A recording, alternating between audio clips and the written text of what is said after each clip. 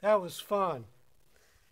So these videos are going to be about timbales, one of the most fun and energetic and powerful Latin percussion instruments you can play. So this is the introduction, and I'm going to do several videos. The first one, this one's going to talk about the great players, some books to use, and all the equipment. So I'm going to be referring to some notes I have to my right, because there's a lot to talk about. So if I look over here, please don't get distracted. So I started playing timbales probably when I was about 15 years old. I would do a lot of Latin gigs in New York, in New Jersey, sometimes in Philly. I lived in New Jersey at the time, but I'd commute into New York. And then when I went to college, I moved back to the city. I'm originally from Brooklyn, from Flatbush. I went to high school in New Jersey, and then I moved back to New York, went to the Manhattan School of Music, and lived on a street called Claremont Avenue, which is right, it's about 122nd Street near Broadway, near the subway right there. So I'd play lots of gigs, Latin gigs, in Spanish Harlem, which is, right up there, in the 40s, 50s, 60s, all the way up there near the George Washington Bridge sometimes. And also there were some clubs like the Red Parrot, which was an awesome salsa club downtown, and I'd play there a lot on weekends. And a lot of months, that's how I paid my rent. So when the jazz gigs were sparse, or when the cabaret law came into effect, where a lot of us musicians lost our club gigs because they started enforcing these codes of no drums and only strings in these clubs. And finally, the 802, the union, fixed that, but it was a rough couple years. So anyway, I would play a lot of Latin gigs, and I'd play congas, and I'd play bongos, and I'd play timbales. So, and sometimes on the gig, we'd switch. So it's different bands, no big name artists at all, just dance bands, basically. And sometimes the bands had horns. Sometimes they were merengue bands. Just merengue all night, kind of drive you nuts. But mostly, the salsa gig is a dance gig. So the genre is mambo. You'd play merengue, play cha-cha-cha, some other things mixed in. But those were and sometimes you'd play like a ballad, like a bolero or a rumba. But mostly it was mambo and merengue all night. And dancing, sometimes those gigs would start 1 in the morning, and we'd go all the way to 4 or 5 in the morning. So I was living it up. I was in my early 20s and loving it. So the timbales were a big part of that. I played mostly timbales, and then a lot of times I'd play congas, not as much bongos, because mostly the bongo player in a lot of these bands, he sang, and he also played a bongo bell, which is a big salsa bell with like a small stick. Looks like something you used to club fish with, and he'd just be playing all night like that. Okay? So it's important to know all these instruments. There's still many, many, let's just call them salsa gigs around the country and the world. Even in Charlotte, there's a contingent of Cuban players and Puerto Rican players that I've played with for several years. So not as much anymore, but when I first moved here, I was playing all the time. So it's a very valuable thing to learn for gigging, okay? So I highly recommend it. It's also great if you play a lot of Latin drum set. It's exactly the same thing. You're just changing the surfaces you're playing on. Timbales instead of drums, and cowbells, which you would obviously use on your drum set. Okay? So some of my favorite timbale players that I grew up listening to, they were obviously not from the United States. Some came here, others were in Cuba. So I'll bring this over here and just to make sure I get the pronunciations right so no one makes fun of me. But Guillermo Barreto was the first guy I would hear on like Stan Kenton records from the 60s. Nat King Cole, I think he even played with. And he played with a lot of older artists back then. Played a lot of timbales, okay? So I heard him on some records. I actually saw some live things. It was pretty cool, but pretty simple playing compared to today's standards. And then I discovered Jose Luis Quintana, better known as Chanquito. He's the amazing, legendary timbale percussionist from Cuba. He played, of course, with Los Van Van, one of the founders. He invented samba, which is a rhythm a lot of you guys know. It's kind of like funk. Well, let's just say generically funk Latin music. It's great. If you listen to Michel Camilo, Paquito de Rivera, a lot of that stuff is sango, okay? Arturo Sandoval, they use those rhythms. And they came from Chanquito. Another guy who obviously everybody knows, he was kind of the Gene Krupa or the Buddy Rich of the timbales, was Tito Puente. Great player, great musician. I never met him personally, but I went to see him as much as I could in New York, and he would play vibraphone, and he would sing sometimes, and he'd play timbales, and he had big timbale setups with giant timbales and regular timbales, and then timbalitos, which are small timbales. It was really just crazy. And he was a showman, jumping around, and just an incredible player and musician. And then most modern timbale players, there's lots of them. But one guy I really like is Ralph Irizarry, or I should say Irizarry. It's hard to say for me. He plays in a band called Timbalea. It's a fusion group that uses some traditional rhythms, but man, they are incredible. It's a mix of Latin jazz and odd times, and just amazing. Another other records you should listen to, Ray Barretto's New World Spirit. That's good modern timbale playing. So those guys are amazing, and the music's much more complex than a lot of the older stuff you'll hear. So those are just some of the great artists, and there's many, many more. I apologize that I'm leaving a lot of them out. Okay. There's some books that are out for timbales. Really, you only need one. Let me show that to you. So this is, hopefully you can see it. There's not a bad reflection. This is Chanquito's book. It's called A Master's Approach to Timbales. And it's great. Really, if you go through this with the recordings, that's a really great start. And then you can do some transcriptions and study some other things. I have a lot of timbale grooves in my book. Show you the cover to that. So that's this book. It's a drum set book and a Latin percussion book as well. And there's about 10 pages of timbale grooves that you could, and conga grooves and some bongo grooves that you can work on. I know a lot of you have that already. So we'll be talking about that in some other videos. I'll go over those grooves, okay? The last book I love to use is my friend Mike Spiro's book. It's called The Language of the Masters. It's not really a method book. It's more of a transcription book. So, and it comes with a recording of several montunos, piano and bass, and you solo over them, and then he has transcriptions of different timbale artists and conga artists and bongos. It's fantastic. I use it with my students at the university and my private students. I highly recommend that. It's called Language of the Masters. I don't have it here. My copies are at the university, and I can't get in there now because of the virus has us all locked in and that locked out. So apologize for that. So those are some books that you should use. Okay, so let's talk about the setup for timbales and talk about the instruments. Most timbale artists, especially the ones that play all the time, mostly timbales, have their own personal setups. It's just like drum set. Okay, they'll have stuff all over the place and maybe several cymbals. What I have here is the basic setup that I used and have been using for the past 30-something years when I started playing. So we'll just work with that, and I'll show you some different kinds of timbales. So the timbales originated from, believe it or not, timpani.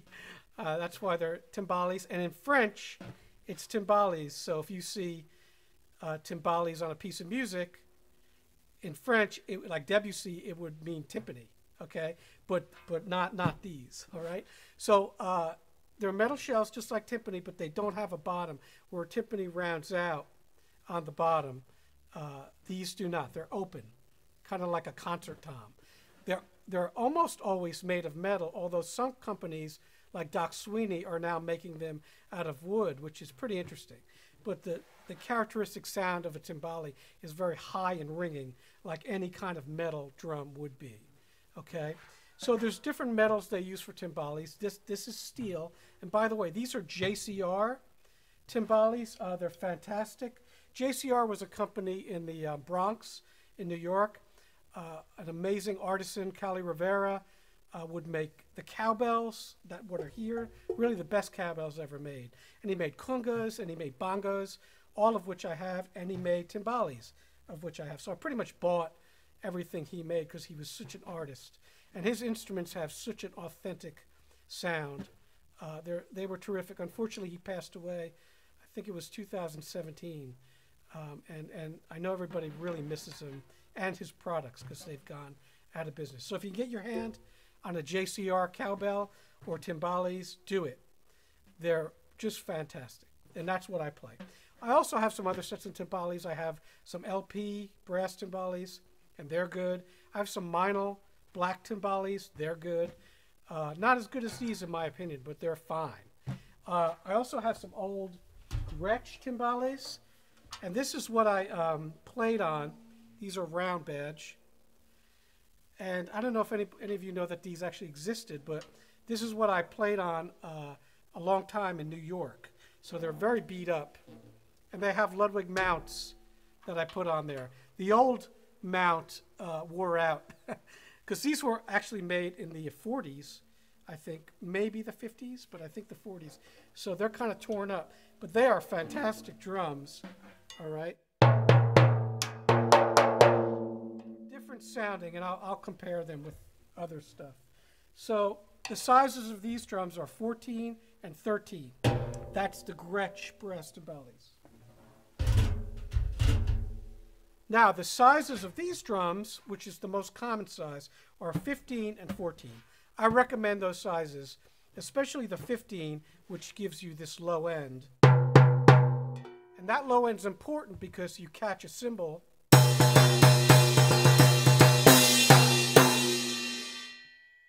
So you want to reinforce that like a kick drum on some of the kicks. So you'll hear timbale artists do that.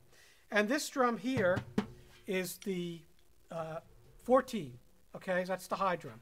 Now, these in Cuban culture, these are called the hembra, and the macho.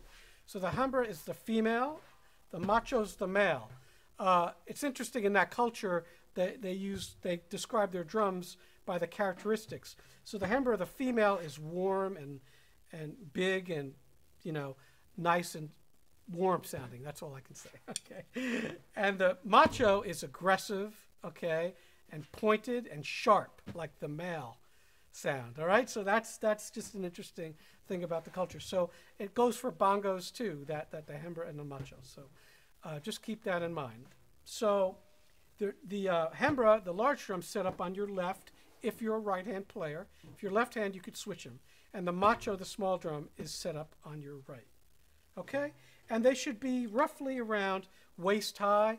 These are a little higher so you could see them, and I can get most of my head in the videos. I know sometimes it gets cut off because of the way my camera is. So I've raised them a little bit higher. But usually they're about, you know, belt level is the thing. You can also sit when you play the timbales and play a kick drum or play cowbells. And there's a video that I posted on YouTube of a piece of mine called Till the Cows Come Home. Tap Space publishes it. You can check that out, where I'm sitting and I'm playing a bunch of percussion with my feet and playing timbales. So that's totally viable, and I do it sometimes. Now, the cowbells, which are mounted over the timbales, okay, they're different sizes and different pitches. So this drum, this cowbell right here, that's fairly high pitched or the middle pitch. That's a timbale cowbell, okay? I have another one here. I can show it to you. These are JCR bells, all right? So you see, that's called the mouth, and that's called the body of the bell. Hopefully you can see that. Okay. And these things will rust and all that. That's just good. Leave it. Don't clean them. It's part of the character. Okay. You can take some WD-40, my favorite, and rub them in there, and that'll keep them from rusting too bad. But that doesn't bother me. I think it looks good, you know. So go ahead and leave the rust. Don't worry about it. Okay. And that's the bottom. The top or the bottom, it doesn't really matter too much. They can sound a little different, so you want to experiment, but I just have the JCR sticker on the top. And these things have been used on hundreds of gigs. That's why they're kind of beat up. But they don't ever break. I've never had a JCR cowbell break. I've had LPs break, Minos break, pearls break. So, you know, that says a lot, okay? The welds are super strong. And the mount is actually connected to the bell. And these don't strip out either because, you know, he used really large threads, as you see, hopefully here. So they don't, I've never had one strip out either, and I tighten them down. Okay? So it's a good, great bell. So that's a timbale bell. It fans out. It's not wide like a bongo bell. All right? So then we have this right here, this bell. I'm not going to take it off. I call this a salsa bell. It's just a very low-pitched bell. So, but interesting on these JCR bells, when you play them on the body of the bell, they're very high-pitched.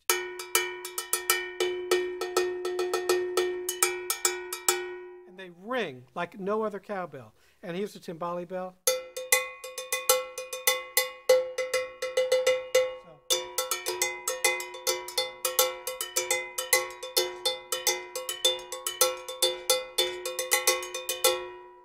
Very musical, very melodic, just beautiful. This little guy here is called a cha-cha bell. Can be used for playing cha-cha or anything else, so.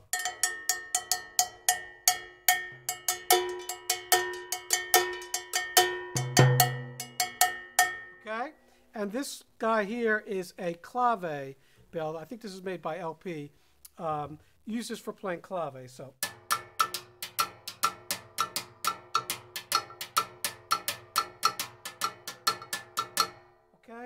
We'll talk about the clave in a minute here. So that's very handy. Now, you can also use a wood block like that. That's an LP. Everybody's seen these. I do not recommend using a regular wooden wood block because you will break it. In the heat of passion and battle when you're playing, you're going to lay into that thing and probably break it. So the plastic ones are fantastic. And when these came out, I remember they came out, you know, like in the 80s, maybe the 90s. I can't remember the exact time, but everybody bought them because they were tired of breaking their wood blocks, okay? And there's lots of sizes and lots of companies. All the drum companies make these, and they're great. So you can use that too, all right? I just like this metal one because it pierces. Now you may notice some extraneous noise that I get from playing these.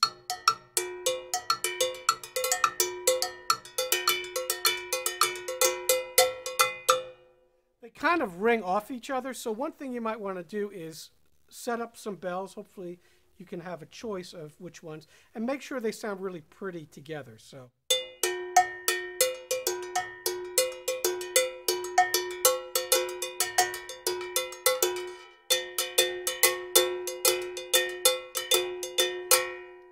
I should mention one guy, Calixto, sorry, we'll do it again.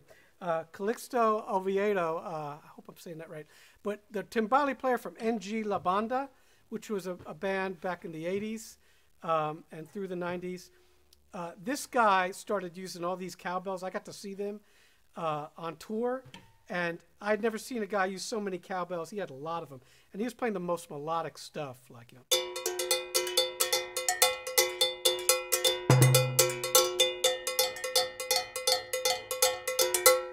And just had a really just great technique, and it really opened my eyes to that kind of thing. So he's a guy you should check out with NG La Banda. Okay, good. So those are the bells, and again, the extraneous noise is going to be there when you hit a timbale. the drum's going to ring. Nothing you can do. Now, one thing you can do is work with your tuning. So I like to tune my timbales in either fifths or fourths. Everybody's got a different thing. Some people tune them in as wide as minor sixths. I wouldn't go any smaller than a fourth. You know, like a third. It's too close. Again, the low drum needs to be low enough so you can catch figures. And the high drum needs to be high enough so you can have a nice rim shot.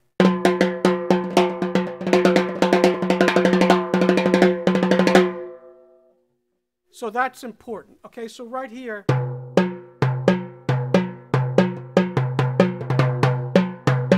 one thing I do is tune my drums to my cowbells, same kind of interval. So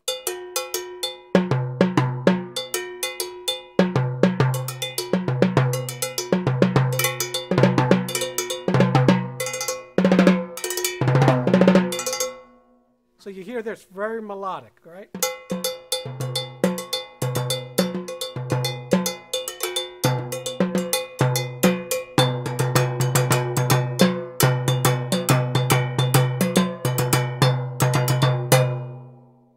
So when you play them together, they sound pretty. And that's something you want to do. So it's not too dissonant, okay? Something just to think about. Good. There's also other kinds of timbales. There's timbalitos. I'll show you a pair of those in another video. There's also these really cool little drum set timbales they make now, which are tiny. I mean, like 6 inches, 8 inches. You can put those anywhere. A lot of drummers use those now. And they're really cool too. They're not going to be as big sounding as these, obviously. Okay? All right. So let's turn pages here and just make sure I cover everything. Good. So sticks. So these are timbale sticks. Timbale sticks don't have a bead. They're just wooden dowels. By the way, you can go out to Home Depot or Lowe's and buy dowels. The only thing is you want to sand the tips. You know, the edges, so they don't, because their dowels are cut straight through and they're not rounded on the ends, and they'll put some dents in your heads, okay? Especially calf heads. If you use those, be very careful because you will break that calf head. So the dowel needs to be rounded on the end. The timbale sticks I like the best are these Alex Acuna LP. They're the best mix of weight and length. There's many other kinds of timbale sticks. These are some really little ones. I'll show you the difference. I don't know who makes these. I have a lot of these. They're generic. They break easier, but they are higher pitched versus. So the moral of this is the thinner and lighter the stick, the higher the pitch. So if you play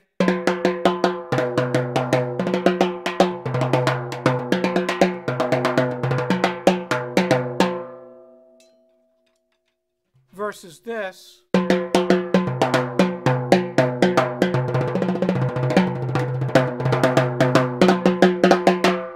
okay, so that's a bigger sound. Also feels more secure. But if you have to play light, you can use the thinner sticks. Sometimes when I'm playing rumbas or boleros, slow stuff, I'll use the thinner sticks because it's a lighter music, okay? So that's what I use. You can use whatever you want, but Alex Acuna, these are called the Conquistador. Vic Firth makes them, okay? Now, the cymbal that I use here, and I have 2 of these, different sizes. This is a Sabian El Sabor, and I am not a Sabian endorser, okay? But this is a great Latin cymbal. It's fantastic. It's got a huge bell.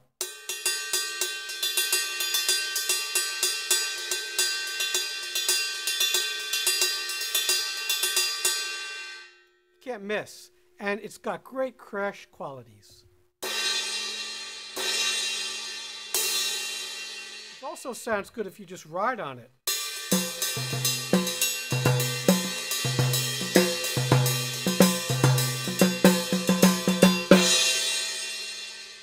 So it's a wonderful cymbal, okay?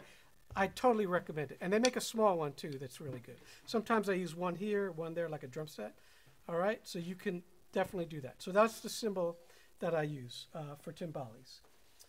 All right, I I think I covered everything I wanted to do as far as that goes.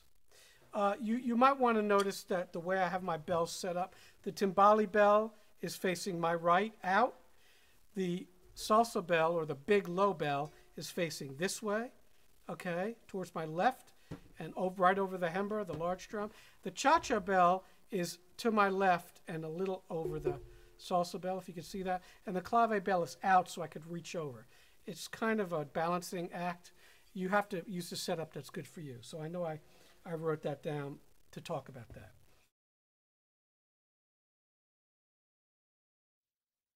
Okay, so the next thing I'd like to talk about briefly is the clave rhythm. Not the instrument, the rhythm. And there's lots and lots of great videos on YouTube dealing with the clave, so you might want to look at those as well.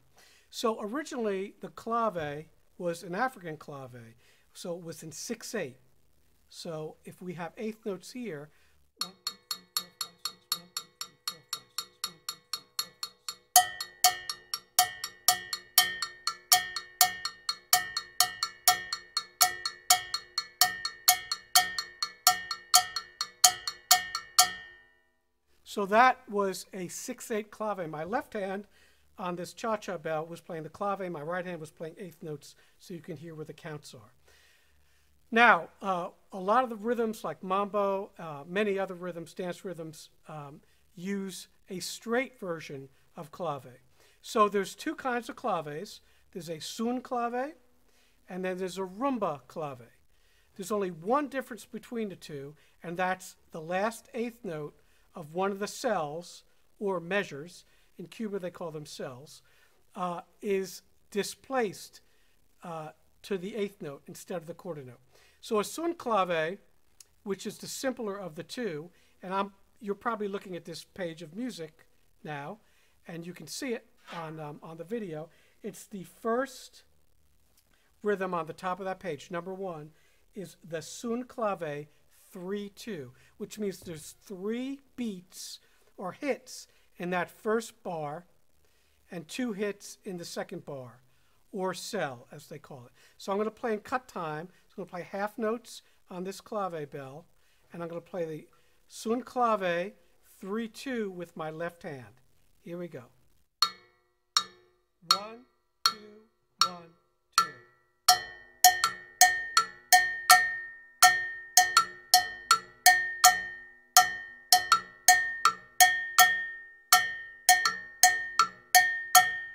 Okay, so that's the sun clave 3/2. Now, if I play the sun clave 2/3, all that means is the first bar gets 2 hits, and the second bar or cell gets 3 hits. And that sounds like this. 1, 2, 1, 2, 1.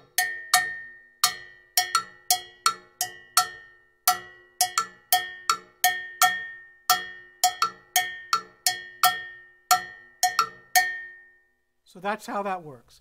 Then there's also a rumba clave, okay? Now the difference here is that what was the last beat of the 3 part goes to the last eighth note of that bar. So you're looking at it right now, so that's clear in my description. So here's the rumba clave 3/2. 1, 2, 1, 2.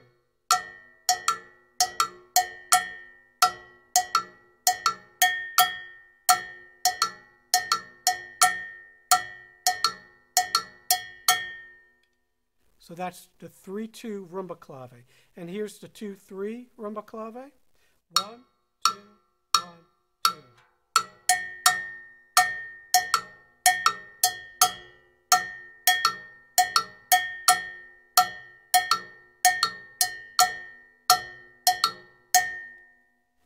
All right. So you might say, well, why is this important?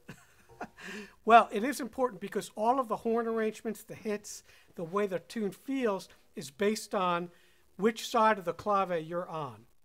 So if you play the wrong clave, it's going to sound really funny. It's like feeling jazz on 1 and 3 instead of 2 and 4.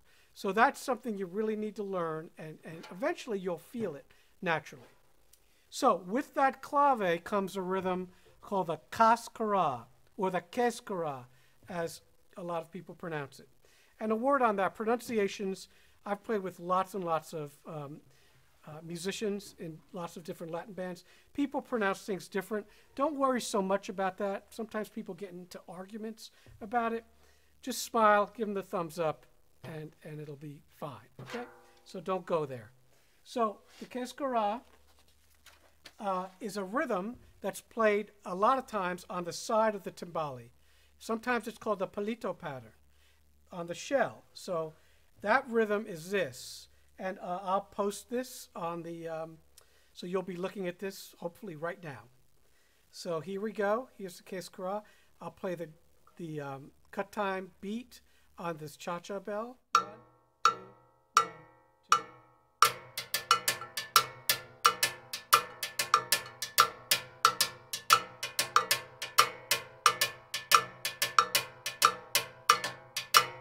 Okay, so that is a 3-2 Kescara with my right hand. All right, playing on the side of the timbale. We'll try to show you some close-ups. So if I take that top of the page and I play the 3-2 rumba clave, over that it sounds like this. 1, 2, 1, 2.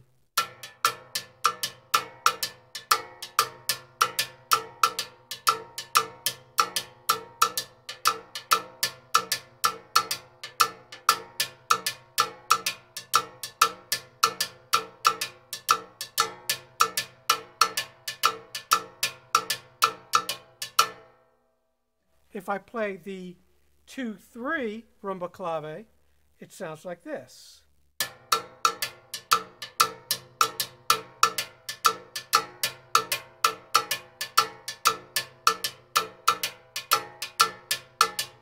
And so on. You could also play the sun clave. 3-2 sounds like this.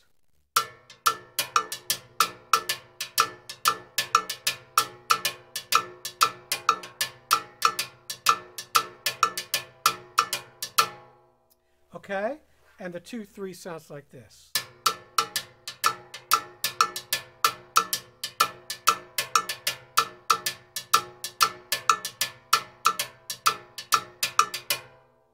All right, so that Kescara acts, it's layered over that clave, and that's a very important rhythm. Now you can play several variations of that. Feel free to do that, but it's kind of like the jazz swing rhythm, you know, ding, ding, da ding, ding, da ding, where you can play variations of it, but you got to know that that's the mother rhythm. Everything comes back to that rhythm. It's very, very, very important that you learn it. And it's coordination-wise, it's very tricky. In one of these videos coming up, probably part 3, I'll show you how to practice that so you can play anything under it. All right? It also works for a lot of different grooves, and in one of the videos, we'll show you lots of variations of mambo. So that's a very important thing. Clave, Kescara, how they work together. If you search that on the internet or on YouTube, again, I'd watch as many videos as possible because everybody's going to have a different approach to how they teach it, but you need to know these rhythms. Now, the last thing I want to talk about today is formula. In other words, formula in tunes, Latin tunes, mainly dance tunes, salsa tunes, of where you're going to play what, when. So this is a basic formula for dance tunes using mambo. Normally the tune will have an intro, okay, and that could be on the bell of the cymbal, so you'd play.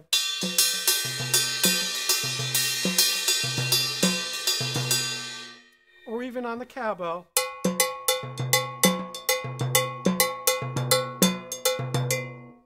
All right? Or even on the side of the timbale. So those are my 3 variations of what we're going to work with, and those could all happen in the intro.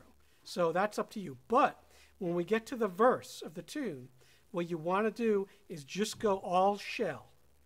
Maybe left-hand clave, maybe, but one of the things I normally do is play the Kescara or the palito pattern with my right hand, and I'll fill in with my left hand.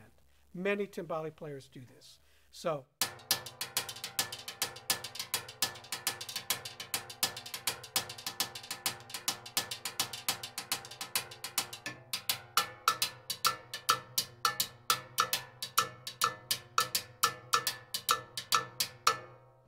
So you see there I went to the clave, or you can go to the side of the drums, okay, the palito pattern. Now, then when the chorus hits, you want to go for the cowbell, all right? So usually there's background vocals, this horn hits, it's heavier, it's louder. So that would sound like this.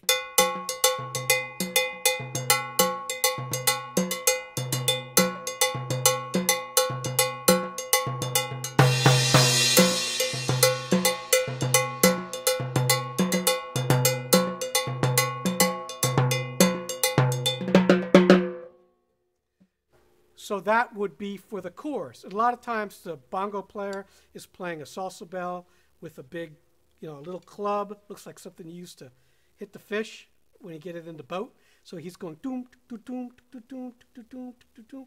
So he's playing chord notes, and that sounds like this.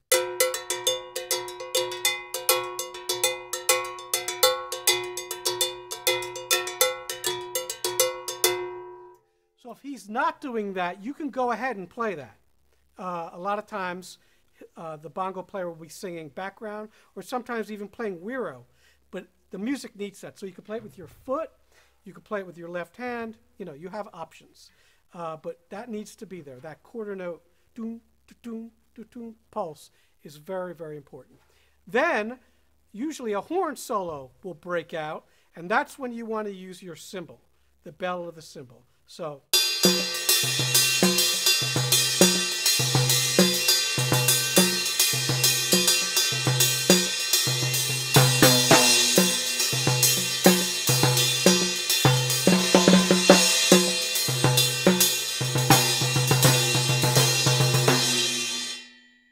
you see there I was playing some imaginary hits that horns might be doing and reinforcing them with my left hand on the hembra, on the large 15-inch timbale.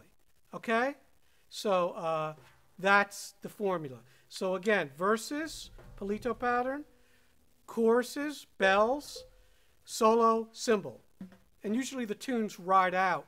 So you could do a mix of the two or cymbal bell. But so the more powerful the tune gets, the more intense and exciting you want to ramp up with different parts of the timbale kit.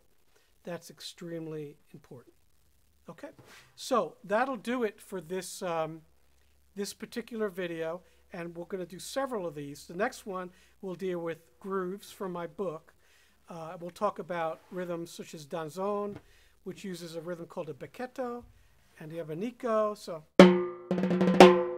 which is really a 7-stroke roll. So 1, 2. All right, I'm sure you've all heard that, used in cha-cha-cha and danzón. So these are all rhythms you need to know if you're going to be gigging. So we'll go over several of those rhythms, and I'm sure you'll have lots of questions, but I'm always here to answer them. So thanks so much, and we'll see you next time.